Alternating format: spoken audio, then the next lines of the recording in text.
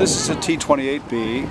It's a former Navy trainer, and this particular model was used for land training only. There is another model with a tail hook used for carrier training, and then there's a model that was a fighter bomber used in Vietnam and Laos, and also the French used a version, fighter bomber version in Morocco. It has a 1,425 horsepower radial engine. This engine, the basic engine was designed in the 30s. It flew in World War II on the B-17, and it flew on the Grumman Wildcat, also the C-47, and it was such a good engine that since World War II it's been put on many aircraft, including the T-28, the S-2 Tracker, the Grumman Albatross, the two different helicopters, the H-21 and the H-34 had this R-1820 engine. It's a lot of fun to fly. It goes fast, it makes noise. It does use a lot of gas. For a 1 hour flight you can count on burning essentially a gallon a minute with the takeoff and climb. And I take it to a lot of air shows. It was built after World War II, but it's still considered a warbird. And what else can I say? This particular one is bright yellow.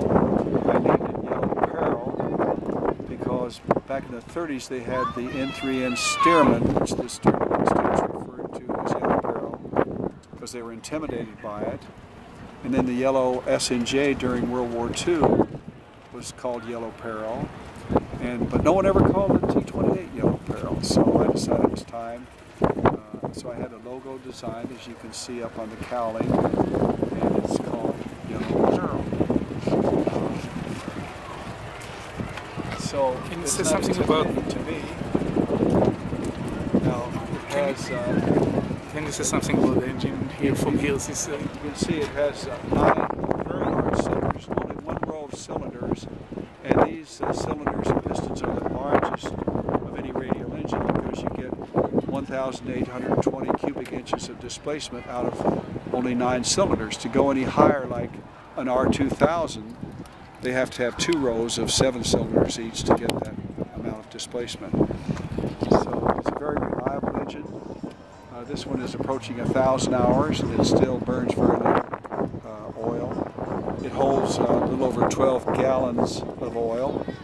We use 60 weight oil in it, and the gas tanks hold 177 gallons of 100 low lead fuel, which is the common fuel used in general aviation aircraft these days, piston aircraft.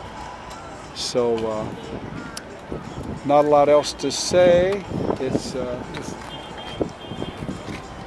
see it was overhauled by Aircraft Cylinder and Turbine, and you see the nameplate. This particular engine is called a Wright Cyclone, but they made so many of them that they were licensed to Lycoming to build these engines also. And it's just you see the airspeed from the side. The maximum speed is 340 knots, which you could only achieve in a dive. Typically I fly around at 200 knots ground speed, which is 230 miles an hour. So you get places in a hurry and you don't use as much fuel. I can fly faster, but it takes more fuel. So what else can I say about it? It's a wonderful old airplane. There are a lot of them in the U.S. licensed to civilians like me, and, including this wonderful D model over here. That is the fighter bomber and the camouflage paint job. And there's another yellow T-28 down at the end of the line next to the T-34. And now we don't have a C model here, which has the tail hook, but we have 2 Bs and a D at this air show.